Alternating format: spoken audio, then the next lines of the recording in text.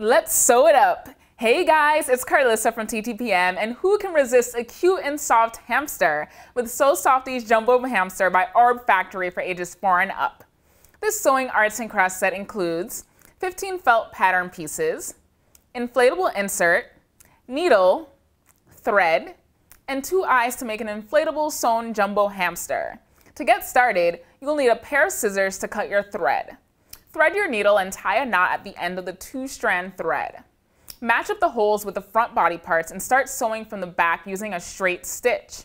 Once all of your front body parts are on, including ears, eyes, hands, and feet, attach the tail on the back of the hamster piece.